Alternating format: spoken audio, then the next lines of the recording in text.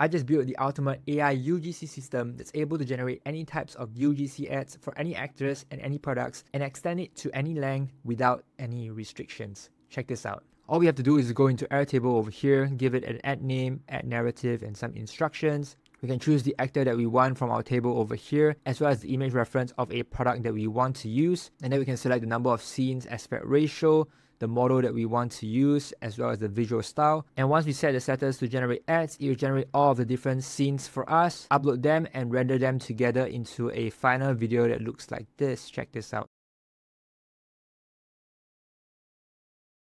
And so depending on how we set it, we can extend the length of the video to however long we want it to be. And once you're happy with the advert, you could also post it onto all your social platforms by changing the ready to upload video. You can see the status have been set to completed, and now it's uploaded onto all our social platforms from Instagram all the way to TikTok.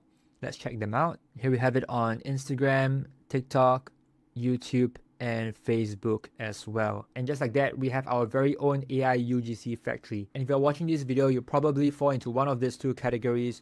You're either a business owner looking for ways to scale your own content, or you could be an agency owner or freelancer that wants to learn how to build AI content for brands or for yourself. And this system could be super valuable to you because AI videos like this today are generating thousands of views as well as sales. But not only that, with a system like this, you're also able to test hundreds to thousands of different adverts at scale at a fraction of the cost. And to show that it's actually working, many smart brands are already doing this, testing hundreds of different AI adverts over and over again. And so this is really the future of marketing, and it's only going to get better from here as time progresses. And so today I'm going to run through how I actually built this system so that you can leverage it for yourself as well. To get started, this is actually part of my Build a Ultimate AI Content System series, where I constantly share different AI improvements to the system to make it better week by week. In my previous system, I showcased how I productized this system on Airtable such that we don't have to go into the back end on n8n. We only have to trigger the status over here to make it run just like our own AI says. In today's video, I'm going to show you how I streamline this process to be able to add in different AI models in a simple way so that we can scale it every time a new model comes out without making the n8n system look too complicated. And so if you want to go through the step-by-step process of how I built this whole system up, you can check out my previous video. But if you want to fast track the process and get all the latest blueprints of this AI UGC system that leverages the latest AI models weekly that you can use right away, you can join my community link in description below, where I share all my blueprints and update inside. Alright, so now let's go into n8n to see what has changed since the previous time. Just to give an overview of the whole system that we have built previously, what we have over here is 5 different sections.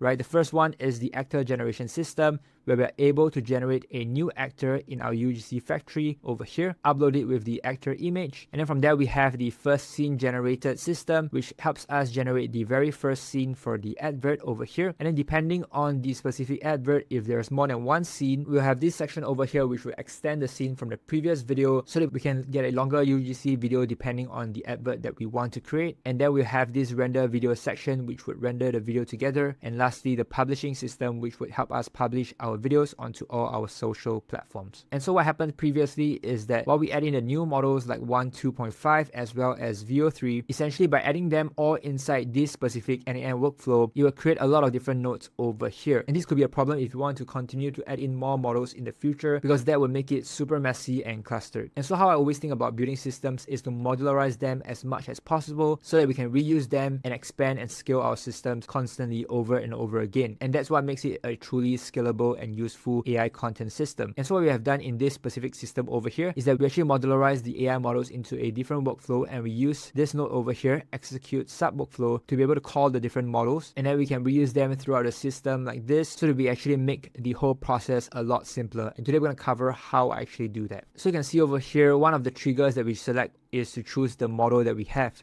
right, which could be VEO3, VEO3 Fast, or 1, 2.5. These are some of the best models today for AI UGC videos. And so when we want to use these different models, what we have done earlier is that instead of having this whole process where we have to call the model, have a wait node and get video status and then download the video, what we want to do is to bring this whole process over here into a separate workflow. If I take a look from this specific section, if I open this up, you can see I've created a new workflow for 1, 2.5. And this whole section over here is actually the same as what we have created earlier in the previous video. The only difference is that we will now use when executed by another workflow to send over the information that it needs, such as the prompt as well as the image URL, and run this specific section, getting the final video file before sending it back to the full workflow over here to be uploaded and update it into our Airtable. And so how I actually did that is I created a sub workflow over here, and I sent over the prompt from the previous scene generator agent over here, as well as the image URL from the Nanobanana image model over here. Once I send over these two information, it will actually run in this sub workflow over here, right? You use the 2.5 image to video model,